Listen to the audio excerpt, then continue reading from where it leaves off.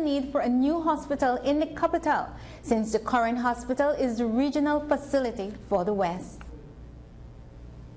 We have just had an evaluation done by the Pan American Health Organization in terms of the safety and of the hospital and the acceptability of the infrastructure, and really the unofficial recommendation for us is to see how we can build really a new hospital, because we have a lot of leakage, we have a lot of inefficiencies in electricity, we have a lot of drainage that go under the hospital that were not supposed to be there.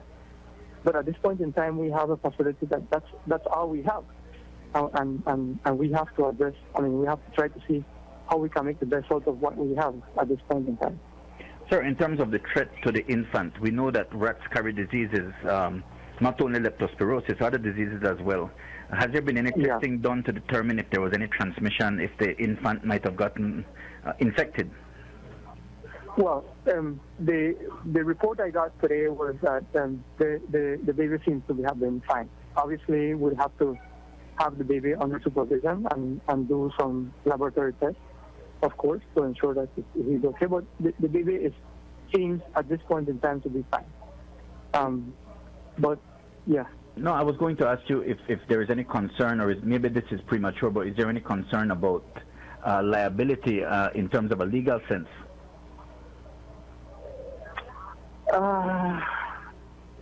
Probably, I'm not sure. It would be premature of me to say that we. As I said, we spoke to the family. We explained to them the problem, and we tried to do what we could to allay the fears of the family, to try to see what immediate measures we can take to ensure that something like this doesn't happen again. As I said, what they reported was that they were able to find a little hole around one of the vents where the rat might have come in, and that was sealed already today. But the long-term solution is really to look at the whole construction and infrastructure, and basically we either build a new hospital or basically build a new hospital.